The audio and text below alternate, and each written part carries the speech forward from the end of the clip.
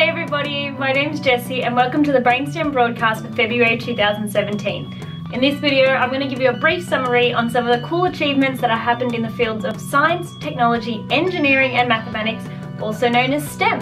Over in the world of chemistry, a team of international scientists have achieved no easy feat. If we examine a table of elements, we can identify helium as being the most unreactive of the noble gases.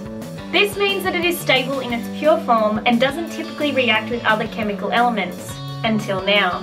What you're seeing now is a new sodium-helium compound. The pebble spheres represent sodium, while the green cubes represent helium. This was achieved by combining the two elements under extremely high pressures. And I'm really excited to see what other advances will come about because of this research. A team of Boston-based researchers have developed a new technique for stimulating hair cells in the inner ear. These hair cells are responsible for detecting sound waves and signalling your brain. Humans are only born with a certain amount of these sensory cells, and they don't regenerate over time. According to the World Health Organization, over 360 million people worldwide suffer from hearing loss. These researchers hope to begin human trials soon to eventually produce a treatment using this technique in order to combat hearing loss.